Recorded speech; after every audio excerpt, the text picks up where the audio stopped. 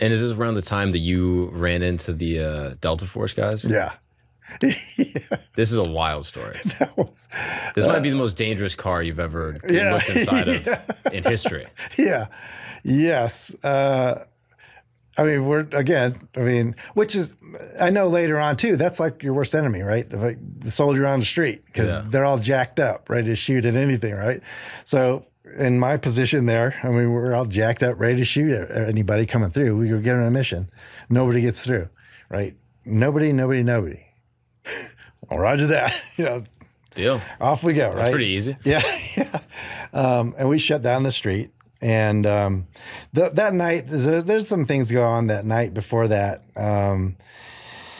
that keep us engaged with gunfire and aggressive people and people trying to walk on the street when they're not supposed to walk on the street, and guys with guns and barricades, and there's a bunch of stuff going on. So and also we can hear down the street from us. So we're told in this one intersection that I'm at, I get plussed up with another gun team and some other guys from the company, the platoon I was in.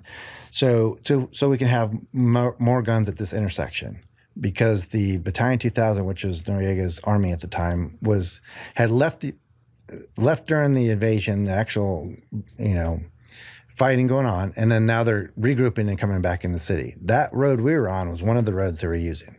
So that's what they tell me. I was like, so where's everybody else? It's just me and my 10, 12 guys, whatever it was. We're going to stop this army.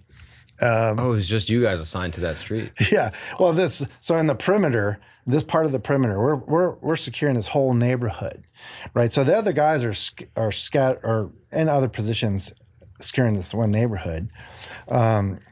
I just happen to be on the side where they're making the main thrust coming back in Panama City. Whoa. To retake the city. Yeah, that's what I was told. I was like, all right, cool, man. Let's lock it down. Yeah. Be careful what you ask for, because you might just get it, right? Yeah. And I was like, okay, we're ready. We'll do what we can, for whoever's coming down that road. And so that night we're relocating the fencing. And what they have for fencing over there is just cylindrical blocks, and then they stack them. There's no mortar or anything. They just stack them, and that's how they make their walls and privacy fences. So we relocated all that stuff, put it on the street, made, rudimentary speed bumps and barricades and a little bit of concertina wire we had. And we're just moving things onto the street to make some sort of blockage and controlled access. And then we'll just put guns on it and overwatch it with guns. So we did that. And as the sun's coming up, so that night we hear down the road, so what's the official term for that one? The Spectre gunship. It's a C-130 with guns and more howitzers and all kinds of shit on it, right? We can hear that down the road, and we can actually see the plane. So we're talking jungle. You can't see out around you that way, but you can see. We can see the actual aircraft, and it was shooting right at this whatever it was down the road. So that was the same area that we were told the Battalion 2000's coming back into the neighborhood, right, or into the city. So we're thinking, yeah, take care as much as you can, right? Because it's only us. Yeah, it's coming to us, 12 guys or whatever. I don't know if anybody else knows that, but it's only us. 2 machine guns and, AT-4s. It's an infantry squad. We're getting ready to wreak havoc on whoever's coming down that road, right? And so most of that night, we heard that going on. And I'm guessing the guys that we ended up stopping at the checkpoint were the ones who were controlling that call for fire mission on those guys. Because as the sun's rising, cars are starting to get, so what they know, the Panamanians know as the curfew is getting ready to lift during daylight hours. They're starting to get on the roads and drive to wherever it is they're driving, right? And so we're stopping cars on the street and we're like, nope, can't go through here. But I'm okay with that because they're clogging up the road. It's like, yep. Yeah.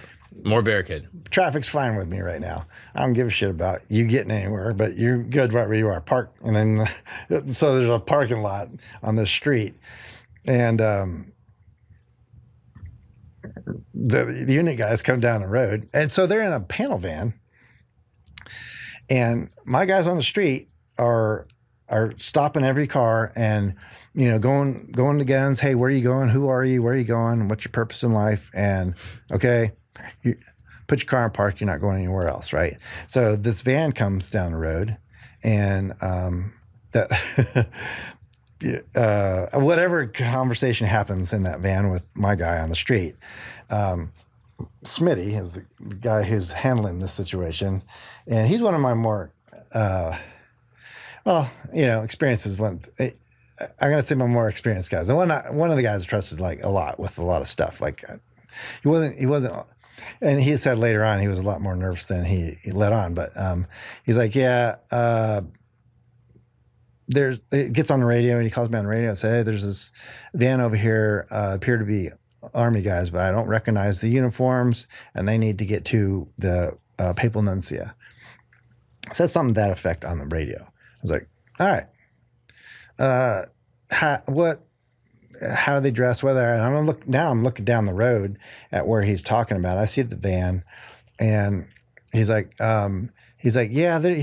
So the other thing too, some of the bad guy Panamanians had ID cards, and they were like, hey, I'm official, I'm an ID card holder, U.S. Army stuff too, or not Army, but just the regular military ID. So that was happening, and we just heard about it. Oh wow! We hadn't had any experience with that. It's like like forged IDs kind of thing, mm-hmm. And so this guy in the van up front, Mexican, Hispanic looking or whatever. So the two guys up front are Spanish speakers, and they can get around town, talk to checkpoints, stuff like that. And they look the part. They're not in uniform. And the passenger up front had presented an ID card and to Smitty. And Smitty's like, yeah, I remember the intel stuff they gave us, and this could be fake. I don't know. Mm-hmm. How am I supposed to know? So he didn't want to make the decision, so he calls me. And I'm like, yeah, well, okay, roger that. I don't want to belabor the point here and start arguing over the radio. I'll be there in a minute. Get everything stable on the perimeter, and I go running down there to Smitty. And as I'm approaching, I'm like, okay, these dudes are shady as fuck. They could be part of the group that was evacuated or escaping from what just happened earlier that night. We heard all the gunfire. We don't know what's going on. So that's the environment that we're in, right? It's like you could be saying you're anybody, but just to get through our blocking position. And so I had, some doubts on who they were. Also, they were speaking perfect English too, but we had been working with Panamanians all summer. They have great English. Yep. And then we get this little tidbit of information on Intel that there's the bad guys are using military IDs to get past guard blocking positions and positions and getting around town. So I was like, well, I said, what do you got in the back? And he's like, well, I got some guys in the back. We got to get to the Papal Nuncio. It was either that or that other building they started at first. But he says, I got to get there, and we got to get there now. It's like, all right, hold on. I'm going to just, I'm going to have to look. I got to see what's in the back just to be sure, because this is the last line of defense, right, between us and everybody else in the city. Are you scared when you're going around the back of this van? Yeah. Because it's either, best case scenario is that it's good guys with guns, and worst case scenario is it's bad guys with guns. I'm going to be face to face with another gun, ends up I was face to face with another gun, but it was a good guy with a gun. So so this whole clearing team, me and Smitty, we're going to clear the back of this van. And I said, I just need to look in the back to the guy up front. He's like, okay, well, I have guys and guns, and we got to get there, and we're with the Army, and that's kind of the gist of what he explained. I was like, okay, well, I got to look. So I'll be feel better about myself if I let you guys go, if I see what's in the back. And so Smitty's going to get the door, fling open the slider. It's a panel van, so it's a sliding door. And I'm going to go clear the back of this van. And so, you know, it's on three, like 1, 2, 3. Smitty opens the door.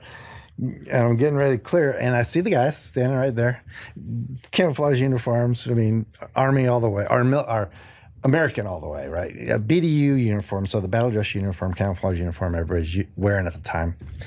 And I see U.S. flags on some of the guys, shoulder patch on a shoulder, chest flag, but also guns, right? I was like, ugh. I don't know who you guys are, but I see the American flags. Just made me shut the door. I was like, holy shit. Because they're sitting in, you know, they also don't know. Like, so I've been in that position too now, or later on, but it's like what happens in those vehicles, right? It's like, hey, we got a checkpoint coming up. Get ready, right, for anything. And unfortunately, too, it could be us Americans who just get trigger happy and shoot up a vehicle, which we did like 2 nights before when we got there, right? Yeah. To this other clown that was driving down the road. So everyone's tense. Yeah.